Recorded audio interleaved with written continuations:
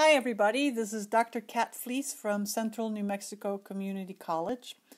Here we're starting with the respiratory system, and I've made a whole bunch of videos. This is the first in a series of videos that cover the anatomy of the respiratory system as well as the physiology of the respiratory system.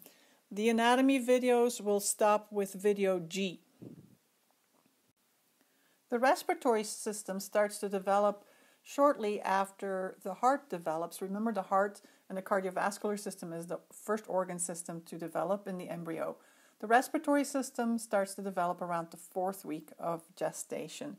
And notice that it will not fully finish developing until early childhood. Let's remind ourselves what the function is of the respiratory system. Clearly, it provides our body with oxygen and it allows us to get rid of the carbon dioxide. But let's refresh our memory of why we need the oxygen and how we actually accumulate all of this carbon dioxide that we then eventually exhale as a waste product. So near the bottom here, we see the very famous reaction you spend a lot of time learning about in introductory biology. And this is, of course, the reaction for cellular respiration, aerobic cellular respiration, that is, with this right here representing glucose. And then we see, of course, the other molecules. Here we have the oxygen, which is the oxygen that we inhale via the air that we inhale. We also find that there is water vapor in the air that we inhale from the atmosphere. When this process of cellular respiration occurs, the goal, of course, is to form ATP. That's our big goal. That's the whole purpose of us bringing in that oxygen. But during the process of ATP production, particularly in the Krebs cycle, we produce some carbon dioxide. And of course, that's what we will exhale in the air mixture that we expire. Let's use this figure now to go over the gross anatomy of the respiratory system. We find that the nose has a nasal cavity and some other structures that have various functions, as we'll look at when we focus on those parts of the body, along with the paranasal sinuses, which are not illustrated here. We have 4 sets of paranasal sinuses.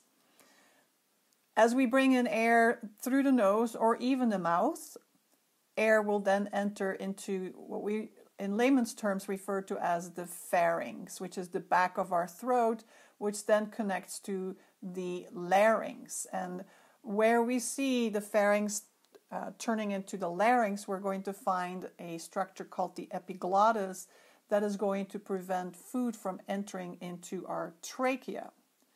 The trachea, or the windpipe, is quickly going to then split into 2 major branches that are going to continue branching and continue branching and continue branching to where we have branches called bronchi, which is plural for bronchus. They will continue to branch into smaller and smaller structures or conducting structures called bronchioles. And ultimately we get to what we call alveolar ducts with alveolar sacs made up of alveoli. We should really also mention the diaphragm, which is this dome-shaped skeletal muscle, which when we inspire will contract and flatten downward in an attempt to stretch out our rib cage and therefore allow for air to flow into our thoracic cavity, as we will learn in the videos of respiratory physiology. Now, there are 2 ways in which we can discuss the anatomy and even the physiology of the respiratory system. We can take the approach of the anatomical regions, and when we talk about the 2 anatomical regions, we're referring to the upper respiratory tract, which starts with the nose. It also includes the paranasal sinuses, and it goes down to the superior portion of the larynx.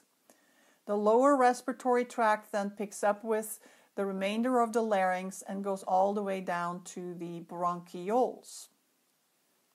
What we will use as a way of discussing the respiratory system is the system of the physiological regions.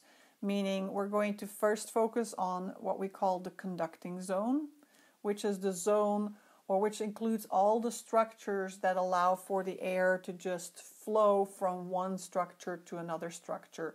No gas exchange is occurring. It's really a system of primarily tubes that function as conduits. From there we call it the conducting zone.